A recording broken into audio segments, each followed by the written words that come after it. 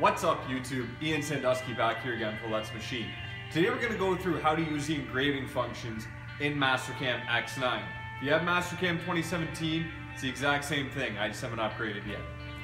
To teach you how to do that, we're going to be making some little furniture tags. These are some little furniture tags I made out of bronze for a high-end furniture company. They wanted their logo and a serial number on each one. So I'm going to show you how I made these. Let's go upstairs, take a look at Mastercam. So here we go, guys. Here is my geometry. You can see here, I actually left this here. Occasionally Mastercam will do kind of silly things like this, where when you import something, it'll bring up a whole bunch of points. I left it there because it's important to know that Mastercam, even though things can look kind of silly like that, it's still going to work just fine. So don't get too concerned if you pull in some geometry or whatever and it looks like that. Alright? So what we're going to do for our engraving operation is we're going to go to Toolpaths, Engraving, wherever it may be. Now we're going to get chain selection. I'm going to select it, things just as normal chains. I'm not going to do an area select because I have some weird geometry here, okay?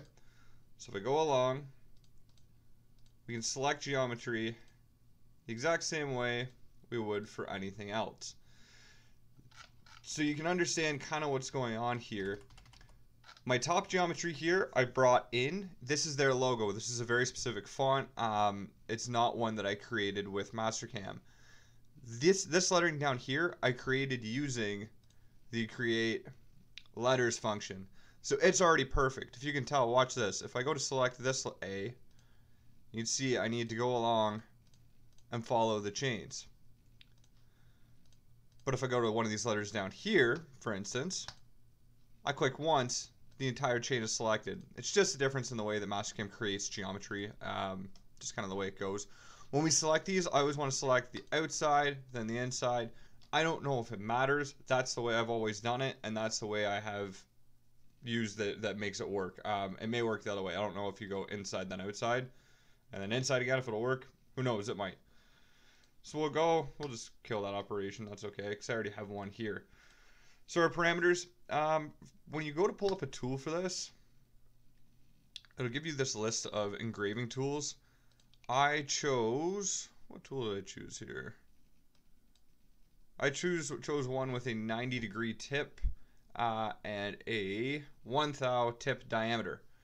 Obviously I'm not actually using that, I'm using that engraving tool that I showed you. But it'll work. It'll work just fine. Feed rate, 20 inches a minute. I could probably go faster because I'm not going that deep, but that's fine for what we're doing. Plunge rate, I don't want to be jamming that tip in too fast, so that's what I'm going to leave it at, 10 inches a minute. Spindle speed, 7,500 RPM. Engraving parameters, depth minus 3 thou. You know, we just want to make it visible and look good. We don't need to really hammer it in there. Clearance, could probably go to 1 inch. Doesn't really need to be that high. It could be ½ inch for all we care. It could be 1/4 inch, but whatever. I like to have a little bit of clearance in there. Roughing finishing. So when you first open this, it's going to look like this. If you just select this here, I'll show you. Yeah. This is what it's going to do. So it's going to go and engrave the inside and outside, and then the corners. You can see here, to get those corners nice and sharp, it follows a path up into the corner there, which is nice, works really well. But essentially you're going to have all this still left in the inside. So what we want it to do is go and mill, essentially pocket all this out with a tiny little toolpath. So the way we do that is we turn on roughing. I typically use zigzag. Step over how much you want it to step over. It's going to step over 1 thou. We could probably bump that up, but whatever. Again, we're only making a couple of these. It's okay if it takes a little longer. Step over, you usually want 50%. You don't want 100% step over because then it may have, oh yeah, that corrects itself. Because then it may have little lines in there. Cut geometry at depth or on top. I usually leave it on top, just kind of works better for what I'm doing. You can experiment with that to see what works. So now when we regen this toolpath, yeah, okay, you can see it's going to do that same thing, finish the external and external geometry, but it's also going to go through and engrave this all out. And you can see here, remember on that one that I told you looked all kind of screwy? Does the same thing. It ignores all these little points.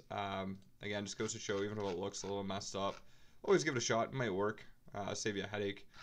For these lines here, I'm just doing as a contour with no offset, no compensation type. That just makes the engraving tool follow that line. This is their design. This is how they want it, so that's what we're going to give them. Okay, let's go downstairs. We're going to run this in the 4. I'll show you what we're going to hold this thing with. Yeah, that external contour there, that's just to cut it out when it's all done. But I'll show you the little fixture I made, and I'll show you what kind of tool we're going to use for this. All right. So as you can see here, what I've done is I've made a little fixture to be able to hold the bronze tags and cut them out. So all I've done is drilled 2 holes, countersunk them in a piece of bronze. This goes on here. It'll hold it nice and flat for the engraving process. For the engraving, we're using a Destiny tool engraver. You can see it's not even a particularly new one. You can see that the tip's kind of been eroded a little bit. But yeah, this is what we're going to use to engrave. If you don't have an engraving tool, you can definitely use an old chamfer mill like I've showed you before. Or you can use a center drill, you know, whatever you got on hand. Pretty much anything will work as long as it's got a point on it. We're only doing engraving to a depth of about 3 thou, so you know, we don't need a whole lot of room with it.